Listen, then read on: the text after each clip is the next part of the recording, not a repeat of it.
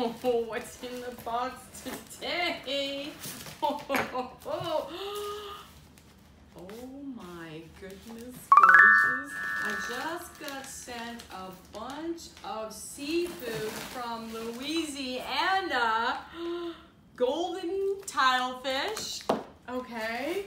What do we have? We have a red snapper from Anna Marie Shrimp. They're the ones that sent it to me. Look at this box.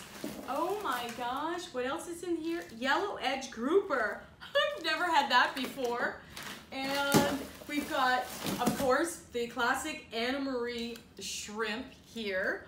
And, oh, look at this. Collars. Who doesn't love collars? If you haven't tried collars before, I'm telling you, I don't know which fish this came from, but collars on the barbecue or in your oven, just with salt and pepper, unbelievable. Melt in your mouth. And what else do we have in here? Oh my God, Lance Nacio, thank you so much for sending me this box of love. I'll tell you about Anna Marie Shrimp in just a minute. What is this one? Brotula, B-R-O-T-U-L-A. Has anybody ever had Brotula before? I'm gonna get back to you on that one. And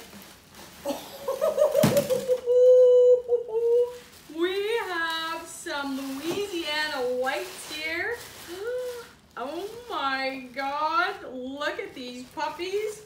Woo! Lucky, lucky, lucky, lucky, lucky, lucky, lucky. I'm so excited about this. I can't tell you. Listen, Lance Nacio comes from a third generation. He owns Anna Marie Shrimp, third generation fishing family. Obviously, they do more than just shrimp.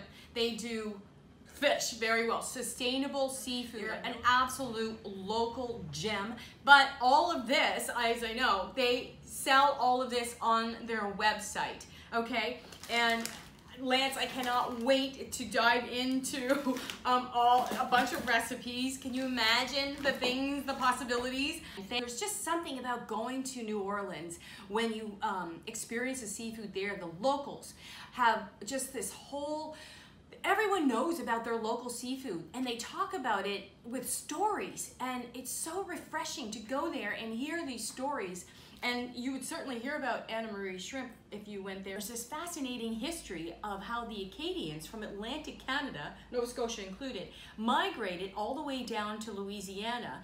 And perhaps that's why I felt the very first time I went to New Orleans, I felt this connection to the people there instantly. So if you want a little bit of this love coming to you, check it out.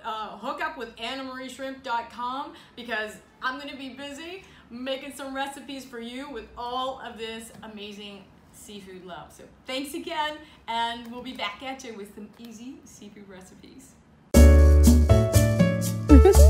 Stay tuned for more of What's in the Box.